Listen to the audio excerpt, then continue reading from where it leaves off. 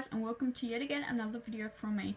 Today I wanted to show you guys how I do some simple veil poi tips and tricks with one single veil, which may help some people with their performances. So things that will be included is such as the spinning around and the changeover between the hands. This will be front and back.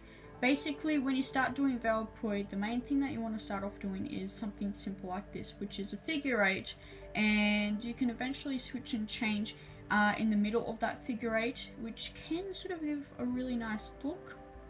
One of my other favourite moves with a single veil poi is this particular move. It's basically just holding it on the side of your hip and doing simple figure 8s on the sides. And it looks really phenomenal. You can turn it around and do this, which is very common in belly dancing formation, and you can even change this over into something a little bit more dramatic.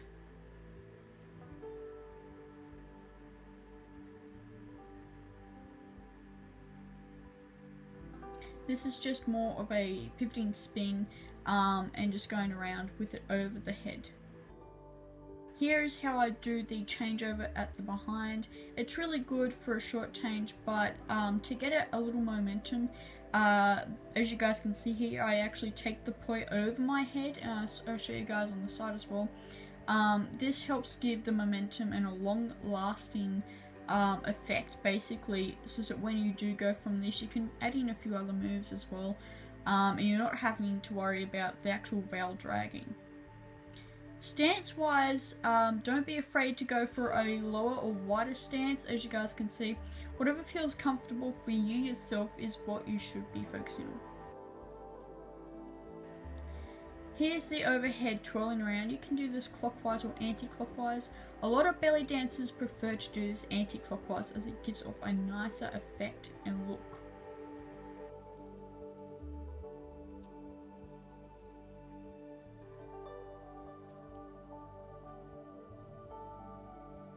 As you guys may have already noticed, I'm doing a pivoting spin while doing this. By this I mean I keep my left leg in place. As you guys can see, I'm doing a simple 90-degree spin here, and I'll show you guys on one side and then the other side. As you can see, I'm basically keeping that one single foot still, which helps make spinning a lot easier.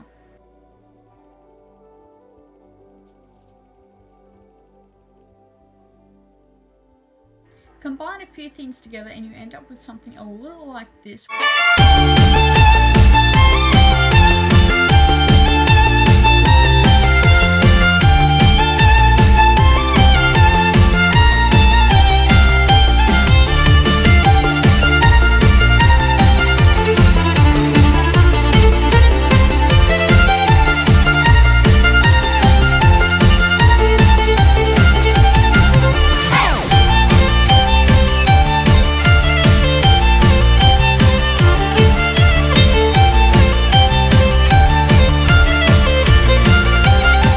Hopefully you guys enjoyed this video.